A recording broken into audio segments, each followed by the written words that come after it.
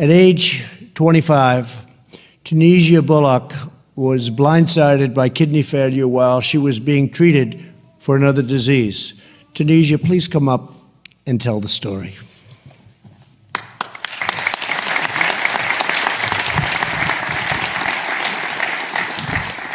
Thank you, Mr. President.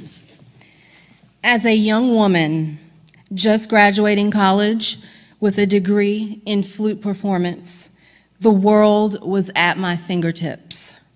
I was so excited to start my life as a graduate student at the University of New Mexico. Little did I know that on the morning of July 1st, 2006, my world would change. The total trajectory of my life would change. 4 months later, I was diagnosed with lupus, and a year after that, I was diagnosed with end-stage renal disease. On June 13th, 2008, I woke up in the hospital attached to a dialysis machine. I had no idea what was happening to me. Would I live or would I die?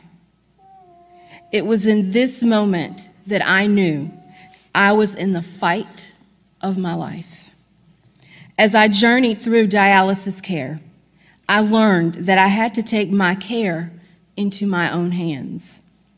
It was through my own curiosity and research that I found what treatment mode would best be suited for me. As I reflect back, I now realize that my healthcare providers failed me at the beginning of the dialysis continuum.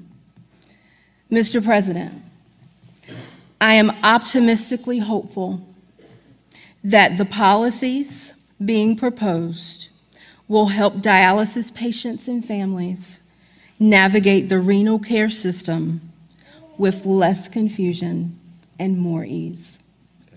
Thank you. Thank you. Thank you. Thank you. Beautiful, Kim. Thank you.